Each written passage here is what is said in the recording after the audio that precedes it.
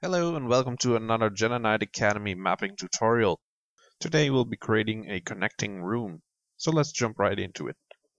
Let's launch JKRadiant again, hit OK. And you'll notice that the map we created before isn't here anymore.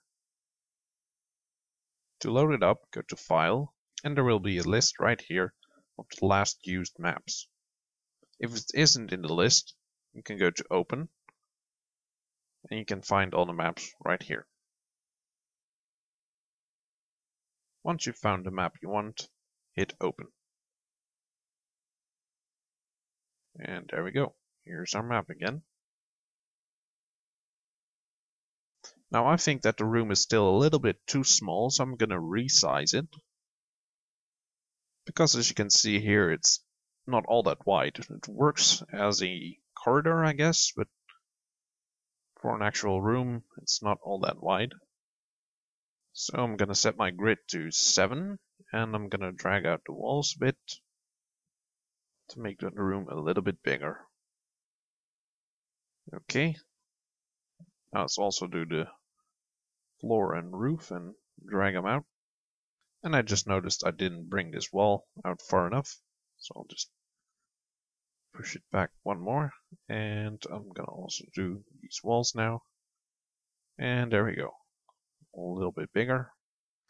And this looks a lot better, but let's actually raise the roof a little bit.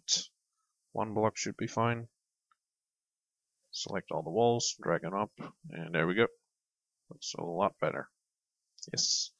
Alright, so now we have to create a hole in this wall. So we're going to select the wall. We're going to resize it to one block past the middle. Then we're going to copy it, drag it over. And now you have this hole in the middle, and just have to fill up the top. Like that. So now we've got this hole right here, but the floor is still missing. So we're going to select the floor, copy it, and resize it to fit in that bit. And there we go. Perfect. Now the last thing we need to do is make the new room.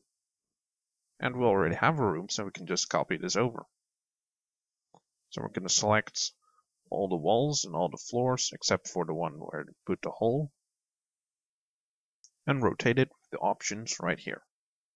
There is Z-axis rotate, Z-axis flip, Y-axis, and X-axis. Now to know which axis you need to use, you can look at the icons right here. You can see the Z right here, and we need to rotate it on the Z-axis. So I'll just hit the Z-axis rotate button 2 times. And there we go. Now it's rotated. And all we have to do now actually is just move it over. And there you go. Looks great. So yeah, there we just created our second room. Now let's take a look from the outside. And you might notice if you go further away, things will become invisible. And an easy fix for this, there's a button for it right on the toolbar. It's right up here. It's called Cubic Clip the Camera View. Do note that this may decrease your performance, but it's very handy and you can see as far as you want. Now feel free to play with the flip and rotate buttons for a while, so that you can get a better feel of which button does what. Now the last thing we need to do is save the map.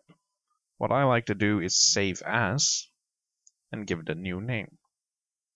So maybe tutorial connecting room. Or actually, let's do it more easily. Let's do tutorial 03. Hit save, and we're done.